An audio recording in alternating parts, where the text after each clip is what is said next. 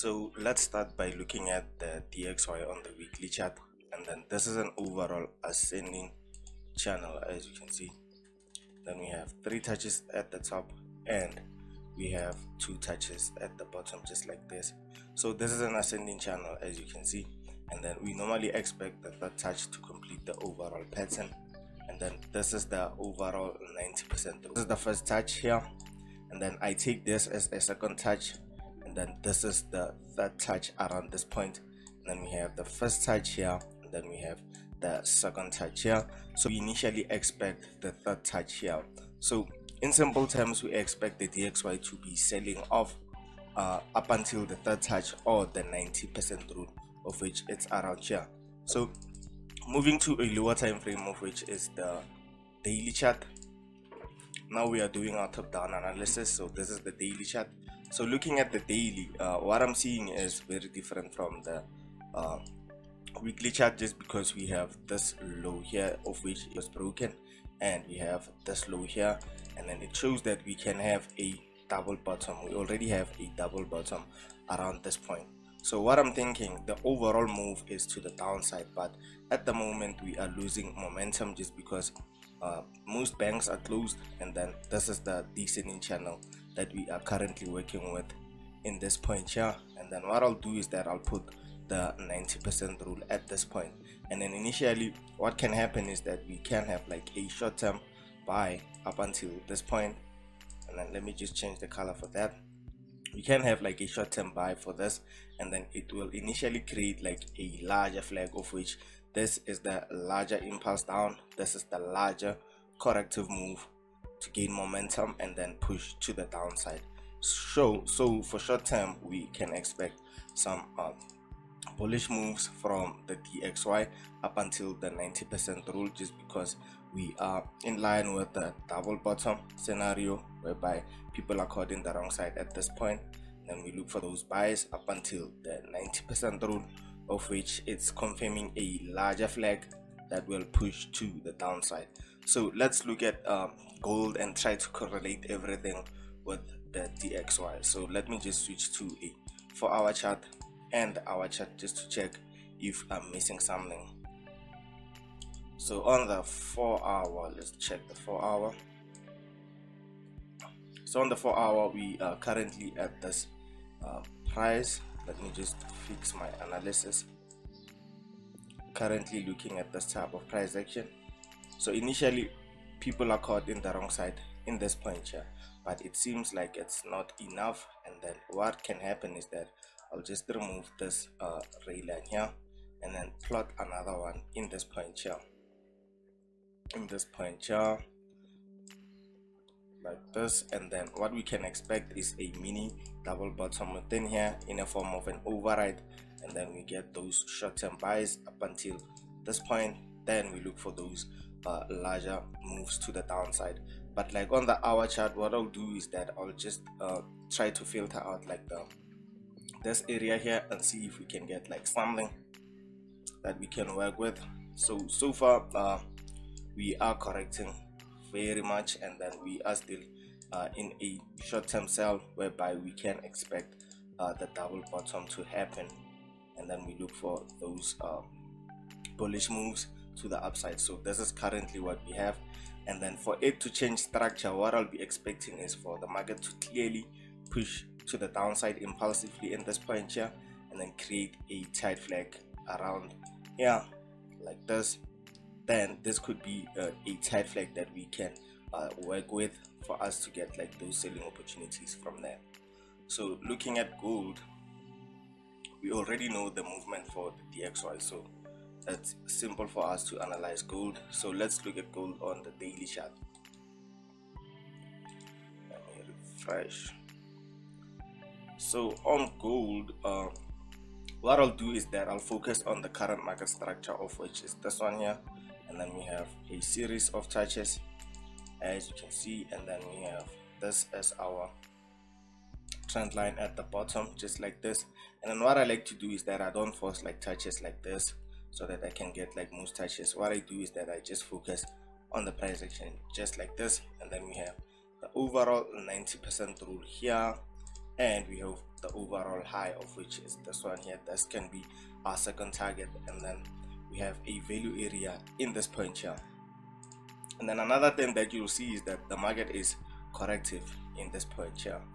So this will go back to that DXY concept that I was talking about, that we can get like those short-term buys, and then for us to get like those short-term buys on the DXY, then it means that we will get a short-term sell on gold up until this point here, and then that will be making a larger flag also on the DX, also on gold, just because there's an impulse up, and then we expect a follow-up with a larger corrective move to initially pop to the upside, hitting the 90% rule around that point. So we also had like a triple bottom at this point here that I'll just focus on, and then removing this here, we move to a lower time frame so that we can just get to see what's happening.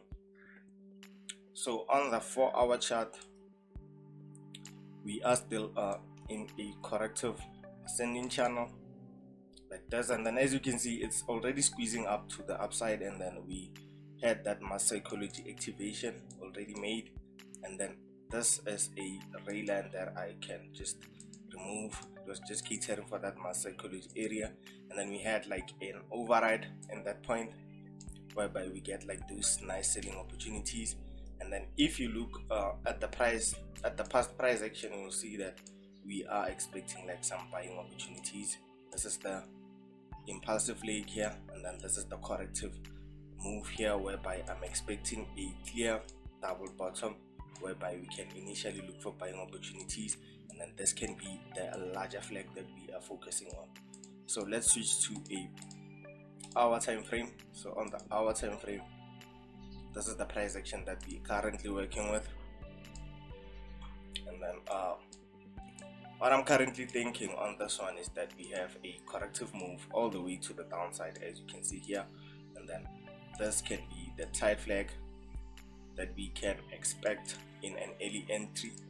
If you take early entries, this is the sell that you can take, and then to be protected, you can just use like a sell stop just below here, and then your stop loss is just above this point here, and then you're looking for that overall double bottom in a form of a larger flag for you to sell to buy. So you're selling, and then you look for those buying opportunities like this. So this is how I'll be looking at gold, and then let me just try and do this. And then another thing that you can see is that this is a form of a head and shoulders. This is a form of a head and shoulders whereby it's not perfect, but it can work. And then to be on the safe side, if you don't feel to take like a early entry like this, you can just wait for a break of structure whereby you wait for the first tight flag here, and then you take it to the downside, and then you look for buying opportunities. Also is that we haven't reached the overall 90% rule, of which it's at this point here, and then we broke this area here. It's not like we're in no man's land. We broke this area here in a form of a ascending channel, a mini double top at this point here. But what can also happen is that we can just try to evolve everything, and then by evolving everything, what I mean is that we can just try and focus on the current market structure, of which is this one here, just like this, just like this, and then focusing on the current market structure. That is when you get like a push to the upside, a little push to the upside, and then you can just change each and everything here, and then what you do is that you'll have this type of a pattern happening, some type of a expanding pattern, of which it will be like this. Then what you do is that you focus like this on the current market structure, just like this, and you can have a low at this point here. Then what this can happen, what this can make is that you'll have a tight flag around here to just continue pushing to the upside, hitting the overall 90% rule, and then after hitting the 90% rule, this would be the larger ascending channel that we were looking forward to having. on the way to the upside, maybe in a form of like this.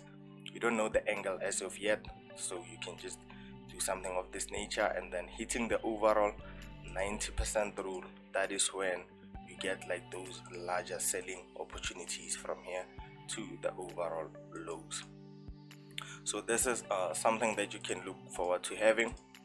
And another thing that you can look forward to be having is that this can just create something of this nature. Let me just remove everything there, just show you what can happen.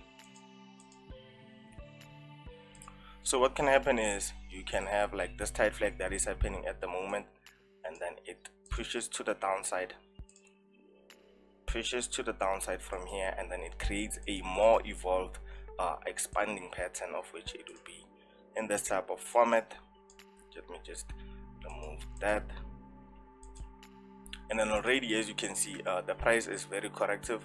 You will get a mini descending channel within the mini running channel, or a running channel in simple terms, something of this nature, and then you look for those buys from here to hit the overall 90% rule, just like this. And then that's when you'll be looking for those sells from here. So yeah, that is how I'll be looking at gold. So make sure that you cater for each and every scenario correctly,